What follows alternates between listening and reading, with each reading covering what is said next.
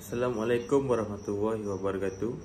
My name is Muhammad Idzham Rohani, S54506.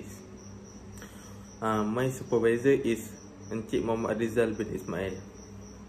My title of my FYP is The Challenge of Humanitarian Aid Logistics in Johor Bahru. Okay, today I will present my final year project. Start with introduction, problem statement, research question, research objective, scope of study, literature review, research method, research flowchart, result and discussion, and the lastly is conclusion. Okay, firstly is introduction. What is humanitarian aid logistics? Humanitarian logistics refer to the process of mobilizing people, resource, skill, and knowledge to assist victims of disaster.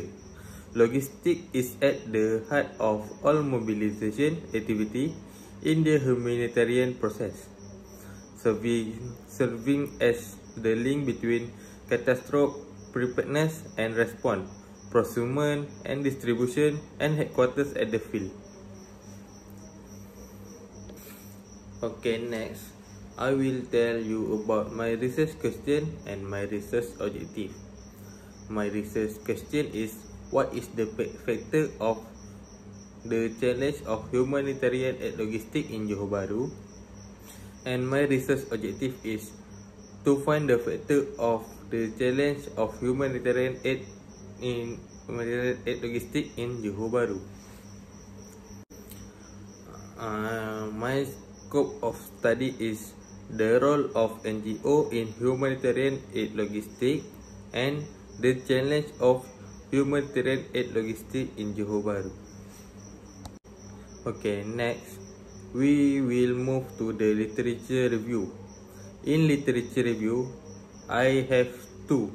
First is to find the factor of the challenge of humanitarian aid logistics in Johor Bahru, and the secondly is to identify the way in carrying out humanitarian aid logistic mission. Okay, for the first literature review, to find the factor of the challenge of humanitarian aid logistic in Johor Bahru. First is resource management. Unpredicted quick as onset emergency, which usually has little or no time in between, requires a rapid response in need of supplies. And second is road and accessibility. The failure to send donation is due to road network problem due to disaster and can be passed by lorries or boat only. For the second literature review, to identify effective ways in carrying out humanitarian aid logistic mission. Inform donor about the item needed or not. The aid channel sometimes does not meet the demand of disaster victim. For example, all the donors donate the same type of donation clothes to the disaster victim, and eventually all the clothes become garbage on the side of the road. And second is, the use of internet is necessity before and during emergency. According to Orange Business 2018, Facebook used social network data from disaster zone to supply aid organization with information about who, where, and what kind of assistance are required.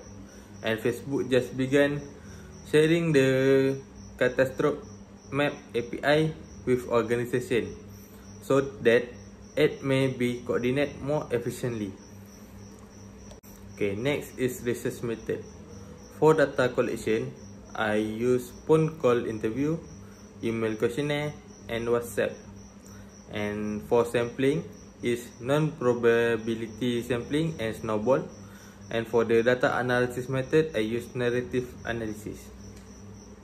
Okay, for the result and discussion, the preceding data analysis chapter unpack the finding of this study. First, researcher found some factors of the challenge humanitarian aid logistics in Johor Bahru. The factors are flooded road, road closure, limited access, low traffic flow, overcrowded evacuation center, asset and property loss, and power failure. An assisted government agency with a focus on search and rescue and another agency with a focus management of an evacuation center have minimal coordination and collaboration between them before a disaster. In conclusion, humanitarian aid logistics as a complement to the current strategy to relive supply chain system has several advantages for humanitarian organizations, including higher efficiency of procurement of relief supplies, improved response time, and lower shipping costs, as indicated by the result of the proposal model, which show how the humanitarian system can be used to optimize the best investment in order to achieve the highest possible benefit in terms of humanitarian aid logistics. Moreover, this advantage support the implementation of distribution network described hereinafter.